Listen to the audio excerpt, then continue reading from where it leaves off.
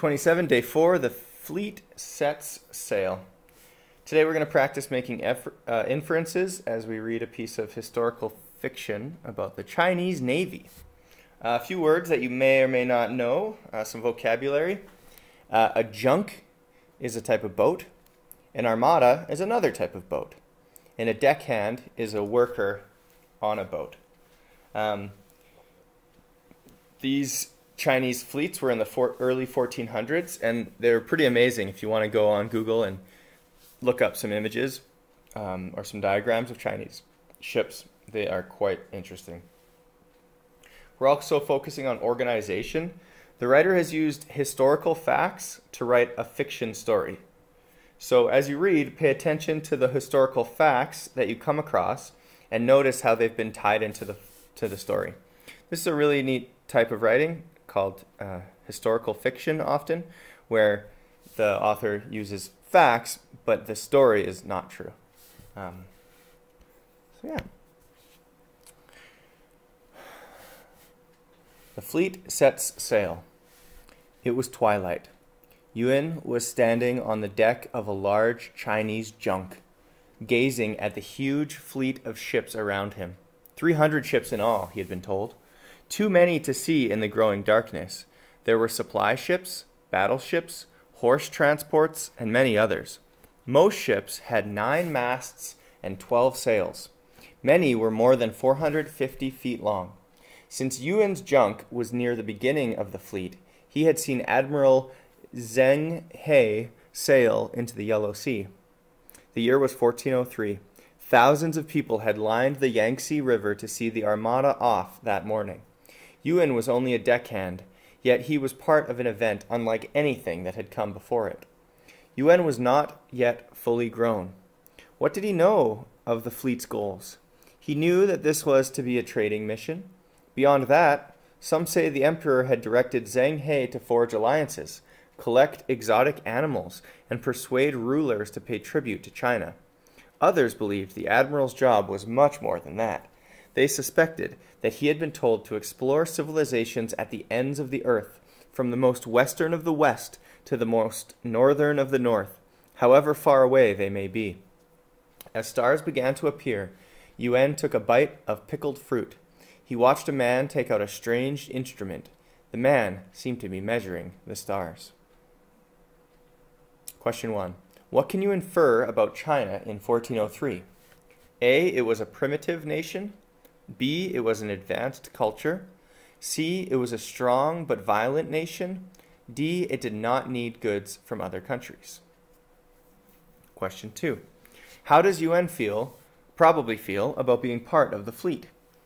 A. He finds it dull and uninspiring. B. He appears angry at being forced to go. C. He seems fascinated and proud. D. He is scared and uneasy about what may happen. Question 3. What inference can you make about the emperor? A. He wants China to be a world leader. B. He wants to conserve China's resources. C. He has little interest in the outside world. D. He has gained power through fighting wars. Question 4. What can you infer about Chinese knowledge of the stars in 1403? A. The Chinese had little interest in stars. B. The Chinese used stars to navigate the seas. C. The Chinese were the first to name the stars. Or D. The Chinese worshipped the stars. Strategy practice. Write 2 facts about ancient China you discovered while reading the passage. So now would be your time to pause, reread anything you need to read, fill in your multiple choice and your strategy answers. All right, for your answers. Number 1, what can you infer about China in 1403? Definitely not a primitive nation. It has all these boats and awesome stuff going on. It seems like they had an advanced culture. It seems like maybe they were strong and violent because they had all these boats. But we'll look at that answer.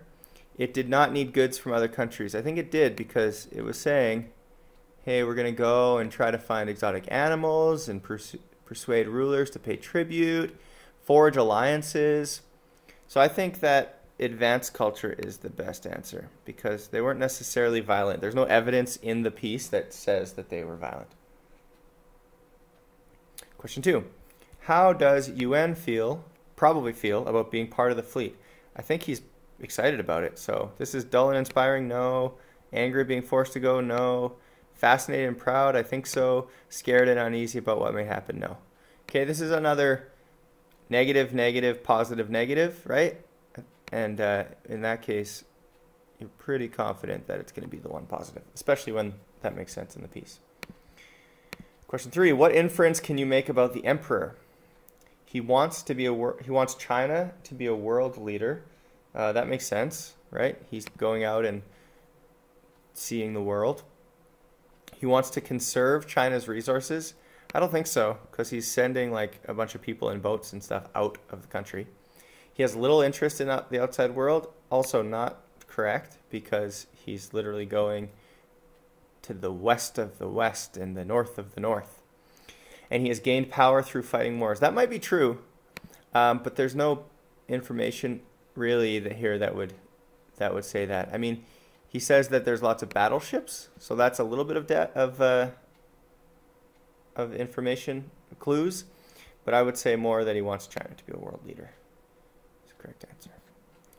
And number 4, what can you infer about Chinese knowledge of the stars in 1403? So at the end here, a man takes out a strange instrument and seems to be measuring the stars. So I use some background knowledge to know that about what this instrument is, and maybe you had that background knowledge as well. And they're actually using it to navigate.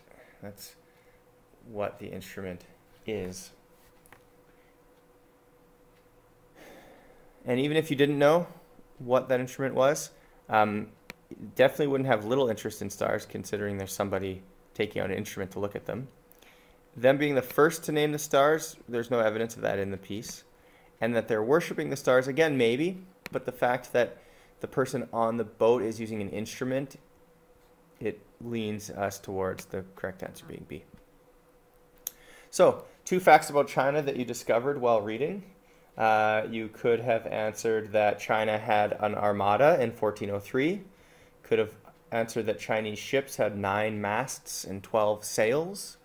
You could have answered that China had an emperor, that the Yangtze River is in China. So if you wrote 2 of those facts, then give yourself a mark. Okay, good work. Write that out of 5 and continue your day. Oh, no, yeah, that's what I want to say. If you find this interesting, research it. Look up Chinese armada, Chinese fleet, junk boats. Find some diagrams. Redraw the diagrams. Rent out books from the e-library about the armada. Write your own historical fiction. So many ideas that come from this piece.